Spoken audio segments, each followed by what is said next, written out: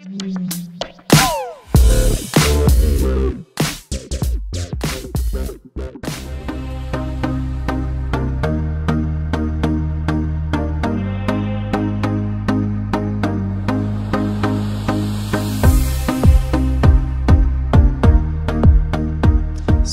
here we are at the 2018 Vanier College Art and Science Vernissage. A lot of people grabbing food and showing off some amazing physical art.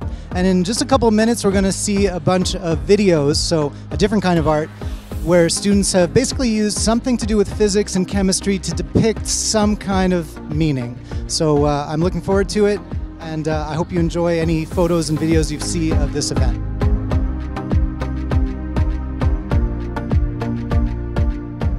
So we decided to do a painting and a brochure for this project. So the inside of the brochure, we have the chemical composition of honey. The outside, we have the physics behind how a bee flies. So with the glucose, sucrose, and fructose, in the nectar it's sucrose, and then when it gets digested by the bee, it turns into fructose and glucose.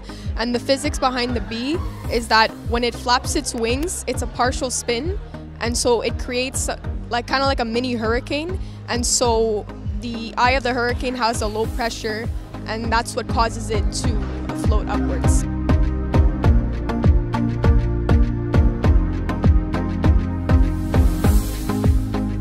When a star explodes, there's the core of the star, which is really heavy, made of really heavy elements. They will explode at the beginning, and they're going to transfer their momentum to smaller elements, which in return are going to transfer their momentum to smaller elements. And then at the end, you have the smallest elements of the star, which are the shell of the star, that are going to explode really fast, and they're going to have a huge velocity or speed. This is exactly the same thing.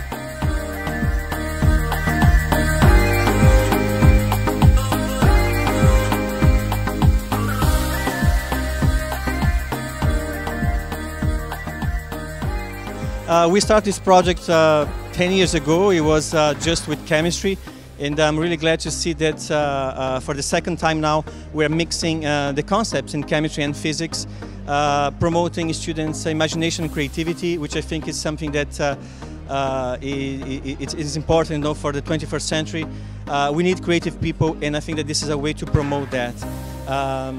And I'm really happy to see the results. I'm really amazed, and I'm also always amazed by the level of creativity that our students have.